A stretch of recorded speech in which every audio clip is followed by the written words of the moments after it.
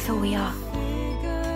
Whoa, whoa, whoa. Dating, that's what girls do, and I'm a capital D dude. I only eat Doritos and play FPS games. This is a cootie-free zone. Sir, we've got a cootie outbreak. Through contract tracing, we found that you were getting a lot of cooties from Captain Price, just in a bro-manly way. When I was a young boy, I found myself in an environment where boys were expected to play Call of Duty and get called slurs by other 12-year-olds. Growing up in the rural Midwest, there was this unspoken idea that you would conform to fit in, lest you be ostracized for being the Mario or Sonic enjoyer you truly are. I mean, those games are bright, colorful, whimsical, fun, but we're pushing 13, it's time to get serious. Only games where you shoot waves of zombies and it plays the Friday the 13th song for as long as the copyright can hold for me. And yet I found myself inexplicably drawn to a softer, feminine world. I can still remember the addiction that hooked me as a teenager watching Press Heart to Continue play Always Remember Me, a schlocky run-of-the-mill dating sim where your dreamboat anime boyfriend suffers a horrible car accident that luckily left him a hunky dreamboat anime boyfriend, but did make him lose all of his memories of you, our female protagonist. A quick aside, it's such a bewildering choice that one of several dating options is the one who suffers from amnesia and not like you, our protagonist, who was in a committed relationship and now is grappling with either rekindling your relationship with a man forever changed or just like moving on to the next boy toy. It presents such an absurdly dark moral conflict in such a lighthearted teenage girl-focused game. And wait, hold on, Mom, get the Baja Blast. I've got to get my keynote therapy right now. I'll just play a racing game. That's manly, right? That's boy stuff, right? Wait, who? Your name is Robert Chrisman? We're gonna be working together? You're passionately defending me from your boss? I thought I turned off the dating sim, right? The dam has been breached. The glasses are off. I see the world for what it truly is. It's all dating sims? Always has been. Dating sim is a term that has a really derogatory connotation. Those are either for depressed losers or, even worse, girls. But I think we've been subtly indoctrinated into the dating sim genre all along. Big video game wants you to have flourishing relationships. Some are just a bit more subtle about it than those that solemnly don the title of dating sim. In this video, I'm going to present to you a variety of games that you might not consider to be dating sims and show you exactly how they are, and perhaps the more insight we gain into the many shadowy forms a dating sim can assume, we might start to understand what that term truly means and how maybe that title isn't as sinful as it first appears. And what better place to start than where you would least expect? NBA 2K15, that's right, basketball baby. And no, I'm not talking about NBA 2K16 featuring a Spike Lee joint. No, I'm not gonna talk about whatever the afterthought product placement story mode of the current NBA 2K looks like. I'm going to focus squarely on 2K15 and a little bit of 2K14, in part because that's when the basketball story mode was at its most ambitious, and also because it's the one I happen to play the most. Side note, NBA 2K15 is now nearly a decade old. Ruminate on that one for a bit. For those sports game outsiders, NBA 2K is a series most widely known and played for its My Player mode, a mode which allows you to create your own player, play through the game offline as just one guy on a team, including sitting on the bench when your player is benched and otherwise, though largely to play online with others.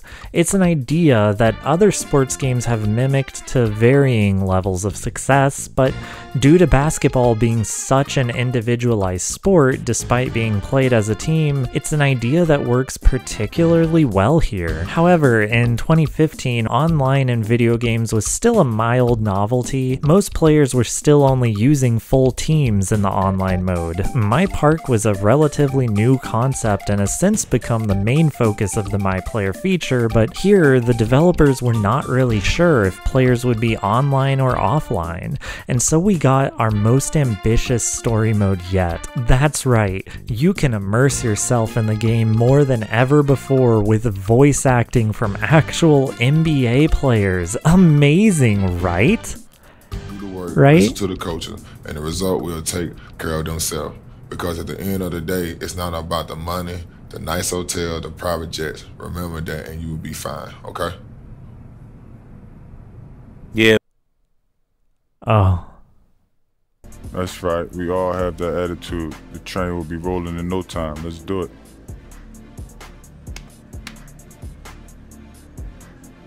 Oh no. Who have thought About what? that a young buck like you could actually do the right thing and avoid getting his sorry I had a butt kicked teammate out the hold me game? back. He told me to chill. Sounds like a wise fella to win in this league. You need all hands on deck. That's right. That's where the dating sim comes in. You see, basketball is an individualized sport, but it's still played as a team. As such, the devs have made multiple attempts to immerse players in the social aspect of the game, ranging from enemy players issuing you challenges for you to meet, and the occasional romance cutscene. Oh, and in 2K14 onwards, when you successfully met the challenges issued or just played particularly well, there was a chance that enemy players would start following you on in-game nondescript social media. Get out of here, Persona 3. I'm collecting my own harem of best girls, and their names are Mo Williams and Emeka Okafor. Now, the depth of this dating sim is actually fairly underappreciated, as depending on your team, and there are 30 of them, you would get a different romance option, though sadly the romance cutscenes only extend to the first season of gameplay and disappear afterwards. That's right, if you want to experience every romance, you're going to need to replay the game 30 times. Tokimeki Memorial can get straight up dunked on. I will confess, I'm more partial to 2K14's dating sim. While it's far less personal or personalized, there's something so endearing about a basketball game where if you perform poorly or lose the game, you are forced to answer to the press and your teammates. This is not skippable. This is part of the core gameplay loop. Oh, and if you ever wondered where my name comes from, my older brother said my character looked like a jabroni, and I just decided that was his last name and misspelled it. Yep. Getting the deep lore here. I think 2K15 is more of a fun novelty, but 14 was really the last sports game I got truly immersed in, and I think the heavy focus on after-hours communicating, whether it be the social media feed or the press conferences or literally barging into your manager's office to demand a trade, it all did so much to really convince me I was in the NBA and I wanted to see Jabroni flourish. He'll always hold a special place in my heart. So, okay, NBA 2K is really the standout sport game for being secretly a dating sim. Surely there's nothing else that even comes close to blurring those lines in the sports genre, right? I mean, sure, you could point to something like Captain Tsubasa for being literally a sports game with a heavy amount of visual novel content, but that's not unexpected. It's too easy. What if I told you there's another sport game with an even heavier dating sim element than even Captain Tsubasa has to offer, hidden within plain Sight. Recently, I bought a month of the highest tier PlayStation Plus just to gawk at some goofy old games with my girlfriend for a bit. My PS4 is at this point nearly 11 years old, so it makes sense that I just don't get to use it as much these days, but I'm a human, I grow attached to inanimate objects, same as everybody else, and that's how I ended up seeing the racing game whose music I had used in my at the time most recent video and went, huh. Worst case scenario, I'm playing a boring racing game with some good music, so sure, I'll give R4 Ridge Racer Type 4 a go. So yeah, the music in this game is killer, but what's almost bizarre is how heavy an emphasis this game places on how racing automatically makes you the coolest person on the planet. It's what everyone aspires to be and what the suits and sleaze of the world want to deny. I ate Taco Bell and I'm burpy. Frankly, I don't know how you can witness the opening cutscene of this game and not immediately become enamored. In multiple promotional materials for the game, it doesn't even include cars, just this lady named Reiko Nagase, whose name, aside from a quick flash in the intro video, is never mentioned in the gameplay itself, but instead is included in the promotional material for the game, alongside really critical information, like the fact that her blood type is A, and her favorite holiday is to take her pet dog Ricky for a walk. Women do be shopping. I think racing games are a particularly hard game to watch or to advertise as fun. Like, yeah, the car goes forward and occasionally turns. Cool.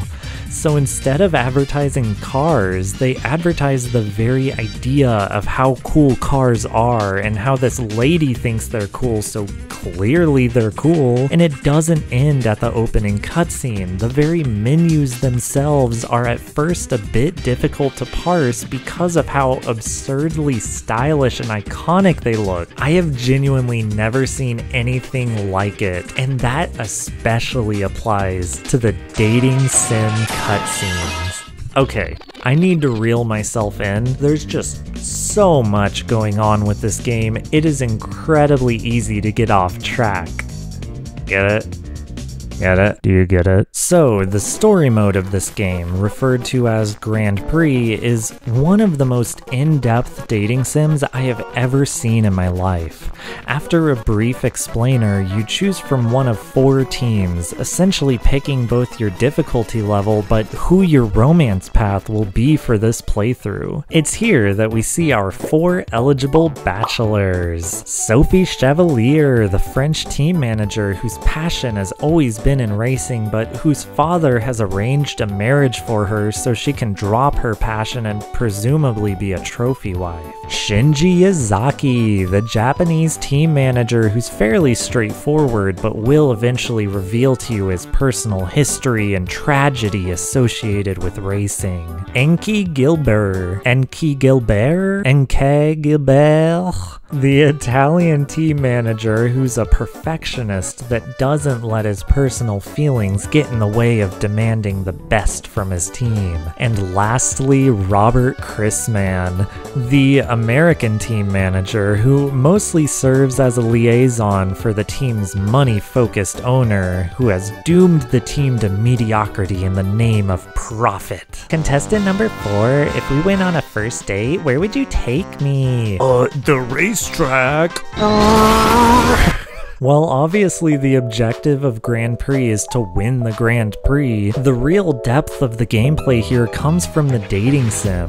No matter what team you pick, you'll be doing the same races, and you have an option of 4 car companies which will all give you the same toys to play with regardless of which team you play with them as. So there's really only 4 choices, and the impact each car has on gameplay really only extends to is quick or drifts. But in this dating sim comes an intricate web of branching paths depending on your placement in each race. Okay, the Grand Prix has a total of 8 races broken up into 3 stages. In stage 1, you'll need to finish in the top 3 for 2 races, stage 2 the top 2, and in stage 3 you'll need to get first place 4 races in a row. Before and after each race, you'll get a chance to chat with your prospective romance, learn a bit of info about the race you'll be getting into, but more importantly, you'll learn a bit more about the romance partner themselves. After the race, they'll comment on your performance, which, wow, cool, they have a throwaway line in there in case you finish 3rd instead of 1st. Nice. Oh, hold on. We've moved on to the next race and you're still referring to my 3rd place finish? Well, that's interesting. I'm surprised they would commit that deeply. Wait, hold on. I'm in a whole different stage and you are still referring back to how I did in the first race? That's right. The dialogue system changes based on how well you do in any race, meaning if you want the quote-unquote true ending to any path, you'll need to place first in every race. And there are no do-overs. If you fail to meet the minimum placement requirements, you'll get a game over and be forced to use one of your 3 continues you're allotted. But what's even more shocking is that while you redo the race you lost, as you would expect, after the race, your potential love interest will actually remember that you lost on your first attempt. This demerit will go on your permanent record. If you decide to throw a race to try and get another shot at first place rather than finish 2nd, that'll be seen as even worse in the eyes of your partner. After a successful Grand Prix, your reward isn't so much the satisfaction of having beat the game as it is getting to see your partner fulfilled and happy, whatever those circumstances may be. You're not just racing to win, you're doing it for them. And then a bunch of cars park in a parking lot and make a big R because truly racing brings us all together. I love cars. I think this game was so ahead of its time across the board, and I would love to gush about it even more, but I seriously think you need to experience Ridge Racer Type 4 firsthand. It epitomizes the word experience. It's transcendent of the genre. It's astounding. Something particularly ahead of its time is the realization that the key to adding production value and critical prominence to your video game is to orient it around a compelling story. We live in a world now where God of War is best known as a compelling take on fatherhood and not just mindless violence and sex jokes. And that world R4 predates by about 6 years. Hey, quick intermission from editor Connor. If you've watched this far in the video, I hope you'll consider subscribing and liking and commenting and all that algorithm junk. This video has taken almost 9 months to make and genuinely triple-digit hours of work editing, so I hope you're digging it so far. If you want to see more high-quality goofery like this, I really hope you'll consider looking at my Patreon, or at the very least, do me a favor of leaving a comment on your personal favorite dating sim.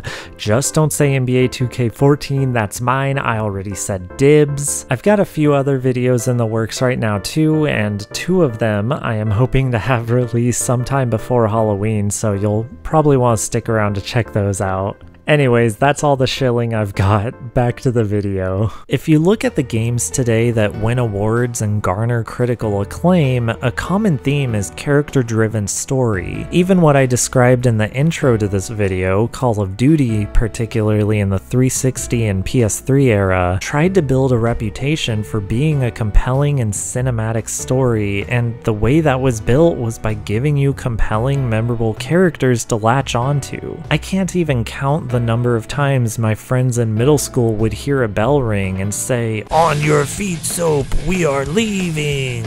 And Okay, I realize I'm treading into questionable territory, particularly in how Call of Duty was and is ostensibly a form of propaganda for the United States Army, the way the series has historically blamed other countries for US war crimes, the way that the US military was always specifically targeting poor young men with ad campaigns, and that's a big can of worms for somebody more intelligent to unpack, so I'll just leave it there. But these games were such an integral part of my childhood and many others. Half of the early 2010s internet memes came in the form of montage parodies, themselves parodying a viral trend spawned by these games.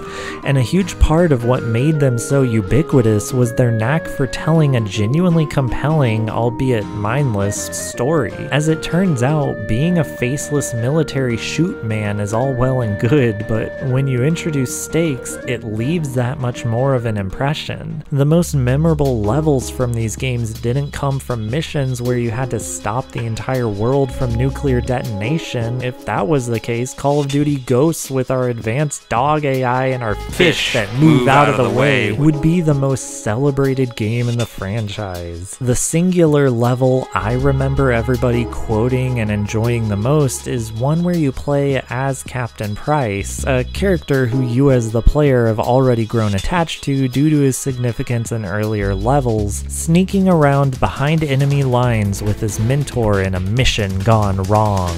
Eventually, you're forced to carry your mortally wounded mentor through a hail of bullets, fighting to keep not just yourself, but the one you care about most alive. You don't stop the nuke to save the country. You stop the nuke because Captain Price told you to. But at the end of the day, you're playing the single player because your friends aren't online to play multiplayer with. The games are, after all, simply a way to hang out when you would otherwise be split apart by distance. So isn't the real dating sim the friends we made along the way? No?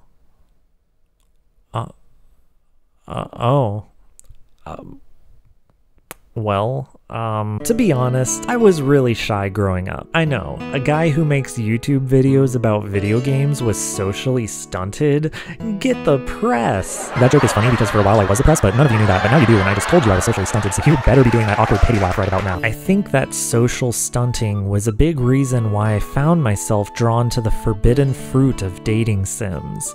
I didn't necessarily crave a romantic relationship, but just some sort of deeper connection in general. I had some good friends, and I don't want to downplay the importance they played in my life. A few of them were the very same ones I grew up playing Call of Duty with, but all the same, I found myself spending so many days laying on my bed, a Tupperware of potato chips to one side and my DS on the other, longing for a deeper connection I just couldn't fulfill in my regular life.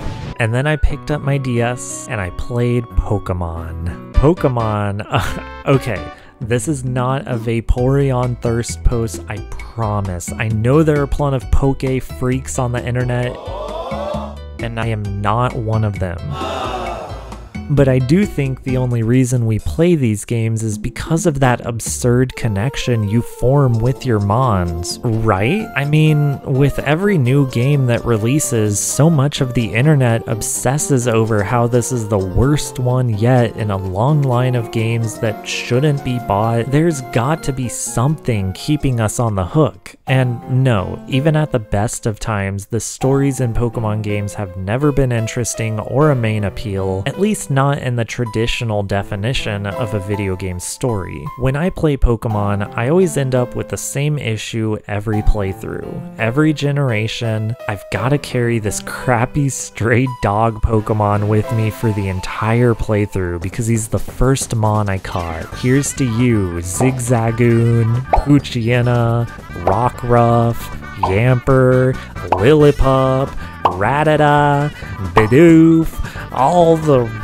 rest. In a game series forever attached to the phrase gotta catch 'em all, growing up I found it being more like catch enough to fill up your party and maybe a few extras that look cool and also whatever the legendary for that game was, and that's it. Once a Pokemon entered my team, it was heartbreaking to ever even think of removing them, no matter how non-optimal. We set out on this journey together. We're going to see it through to the end. And the funny part is, we know this isn't a one-sided thing. All of your Pokemon have their own friendship meters, and even though the mechanic almost never practically comes up, there is a consequence for failing to maintain your relationships, with Pokemon simply ignoring your commands and doing whatever they want if they don't like you enough. They'll tell you that Pokemon up to a certain level will listen to you, but they don't tell you that just by befriending them, that level cap ceases to matter. You get what you give. Recently, I've developed a fondness for Pokemon randomizers, not just for reintroducing the unexpected into a game series I'm familiar with, but also because I know I'll inevitably get attached to the first guys I see. It's like how your entire life can change depending on where you sit in a classroom, who you're sitting next to, who you run into in the hallway. What if it was someone else? What if you formed a relationship with a Tyrogue instead of a Zigzagoon? How different would your life have ended up? Okay, I get it. Yes, Pokemon is secretly about forming relationships, but does that actually qualify as a dating sim? I want strictly a utilitarian approach to classifying what is and isn't a dating sim, not this alignment chart approach. Alright, the last I'll say about Pokemon is that it is a series indelibly tied to forming relationships, hanging out together, eating together, sleeping together. If that's not dating, then I don't know what is. But fine, I get it. You need something direct. So let me introduce you to Moema. Okay, no, but for real, you want a Nintendo game that is inarguably a dating sim? Let me introduce you to The Legend of Zelda. Not that one. Nope. Holy crap, guys! Nuh-uh. I'm talking that Kino top shelf, this with a fine cabaret Zelda.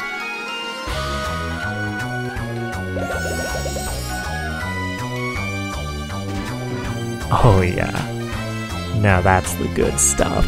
Most of you probably had no idea this game even existed until today, and I have a feeling you shan't be forgetting it anytime soon. When we talk about Zelda games, often the DS games go forgotten, or if they're brought up at all, it's usually to talk about how they're hated, deserved or not. But we're not here to talk about how Spirit Tracks is actually totally a really good game. We're here to talk about The Legend of Zelda Japan-only DS spin-off titles. That's right, plural. Freshly picked, Tingle's Rosy Rupee Land was actually the first in a two-title series that never escaped captivity, I mean country. But where Rosy Rupee Land was a capitalist dystopia, Ripened Tingle's Balloon Trip of Love was a romantic, fantastical isekai all about love in all of its many shapes and forms. Calling this game weird would be like calling a sandwich food, like no shit. But I just need to highlight the depths of strangeness to be found here with one simple statement. This retelling of The Wizard of Oz is a sequel to a spin-off game about a minor character that really only appears in 2 games in the Zelda series that shares 0 common characters, settings, environments, or motivations with the Zelda series aside from having the character Tingle and focusing on his love of rupees and maps, except both of those are actually dropped in the sequel, and the sequel is almost more apt to be called a spin-off of the spin-off due to the extreme shift in gameplay, story, and even in the personality of Tingle himself.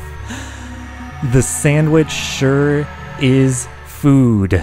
About halfway through the game, you're given the ability to love push, a mode where you have to pick the right options to form a bond with 5 different female characters. Yup, in order to beat this game, you have to succeed in a dating sim best likened to the kinda half-baked tea time minigame in Fire Emblem 3 Houses, which, hey, there's another one of those dating sims in a game that on the box doesn't even mention, well, you know, that's vague enough. In a game that on the box doesn't even mention how a significant part of the game is eating dinner and tea with your students, and after a time skip that makes this significantly less weird, eventually falling in love with one of them. This whole section in itself borrowing heavily from JRPGs like Persona 5, and okay, we're getting off the rails here. So obviously for most of this video I've been avoiding naming the games that are more blatantly dating sims, but I just can't keep the act up any longer. Point the blame to whoever you want, but the fact is that dating mechanics in popular video games have only become more common and frequent. I already showed how the more dating ambiguous games, such as Pokemon, have made forming relationships a larger part of the game as the years go by. We've also seen the mainstreamification of games like Persona 5. We've seen series like Fire Emblem, which had previously been coy about being a dating sim, embrace the mechanic wholeheartedly.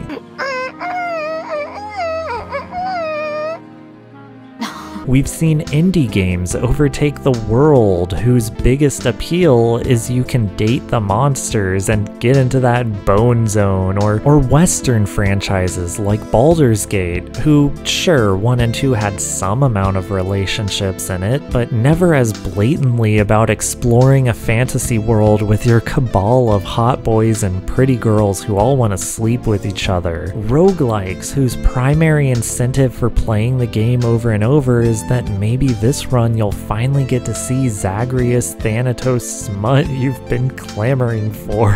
Devs and AAA companies have come to realize you just can't sell a game by saying we've got the shiniest graphics. Always Remember Me and all those other strange, weird early 2010s dating sims were a herald, a trendsetter, a martyr. They bore the mockery, the taboo, fulfilled the strange fantasies, all in the name of giving players a deeper insight into themselves, the world around them, and how those two connect. All games have something to say about us and how we connect together, and thus, all games are dating sims.